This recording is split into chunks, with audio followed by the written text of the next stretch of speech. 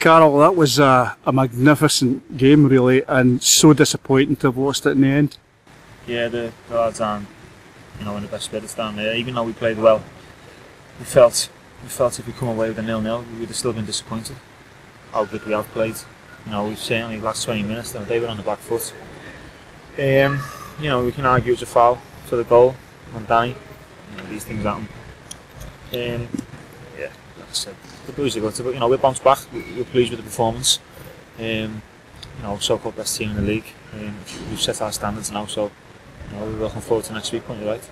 We created some really good chances now, especially in the last 10 minutes there. That just took the tiniest wee bit of luck, and I think we would have taken something from this game. I agree. It didn't really bounce for us in the last 6-yard box. The keepers swinging in a few, and obviously balls of Mickey Shane 6-yard and that. So, yeah, just maybe another day we come away with a 2-1 win. So like I said, we're disappointed with the result, but we're pleased, very pleased with the performance we put in. You looked as well, on a personal level, that looked like one of your best games for Caley Thistle. Yeah, obviously it's been frustrating for me. The boys have been doing really well, especially Shinbon. I know I've got every chance to do that. I need to perform, even in training, every day in training. I've got to go into training.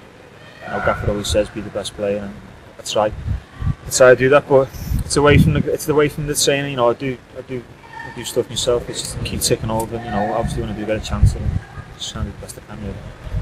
Of course, with Hamilton again, it's Hamilton second in the league now after their result today. So another big game, and I suppose after a wee loss like this, coming back to another big game's a good thing.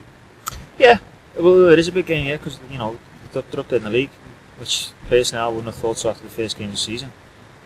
So they've obviously turned it around since then, but yeah, if we play like that every week, we won't go far wrong.